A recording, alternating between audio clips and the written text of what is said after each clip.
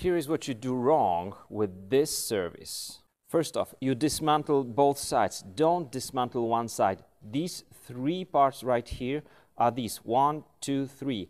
Keep those tight. It will save you tons of time and also adjusting the hub, the wheel. The second thing, once the balls are in on one side, you put this cap like this, with the lip outwards, not inwards, like that.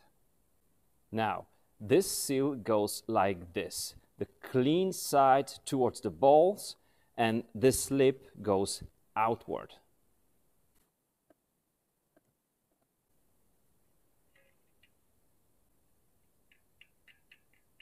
And the last thing, don't tighten your nuts on both sides, but have this one already tightened and then do this one. Oh yeah.